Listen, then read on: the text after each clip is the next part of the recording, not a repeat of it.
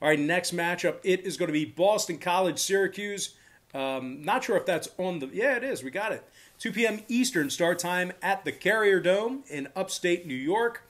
The Eagles of BC are the 14-point favorite. Total's 52.5. Boston College has successfully covered the number in their last 2 straight. 4-1 against the number in their last 5. Successful covers against the likes of Clemson, Georgia Tech, Pitt, and UNC. Some pretty impressive covers within that bunch. The Eagles have also covered the number in 2 out of their 3 road games and scored 121 points in their last 4 straight. Phil Jurkovec is throwing for nearly 270 yards a game, along with heaving 14 touchdown passes through 7 games. His favorite target's been wide receiver Zay Flowers, who has 32 grabs for 536 yards and 5 scores. Flowers is averaging 17 yards a catch. Meanwhile, defensively, BC's got a dozen takeaways and 18 total sacks.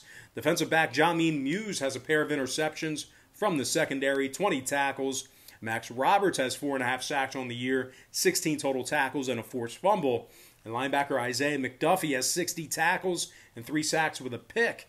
The Eagles have covered the number in 6 out of their last 7 conference ball games. They've been very good against the number within the ACC.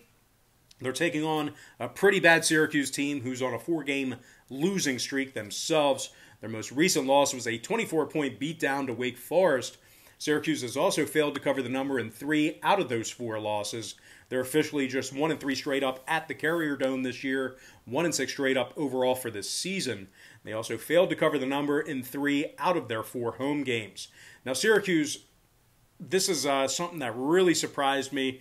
Maybe fact check it, but I'm pretty sure I'm right here. Syracuse is completing collectively a pitiful 49% of their passes this season. 28 sacks they've given up and 9 interceptions they've thrown. 49% of their passes. That's terrible. The Orange also averages less than 180 yards a game passing. Meanwhile, the rushing side of things, Syracuse only gains 90 yards a game on the ground as well. They've scored just 3 rushing touchdowns on the ground in 7 contests. Meanwhile, the Orange defense, not much better. They're giving up nearly 41 points a game in their last 4 straight. They're averaging less than 2 sacks a game up front. Now, Syracuse has lost 5 out of their last 6 conference matchups. And when it comes to the scoring in this one, 4 out of Syracuse's last 5 ball games got over the posted number.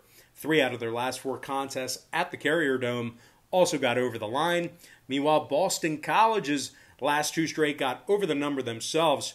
They're officially 3-1 to the over in their last 4 as well. So a good amount of overs between these 2 teams. Give me the Boston College Eagles minus 14 and the over 52.5 in that contest.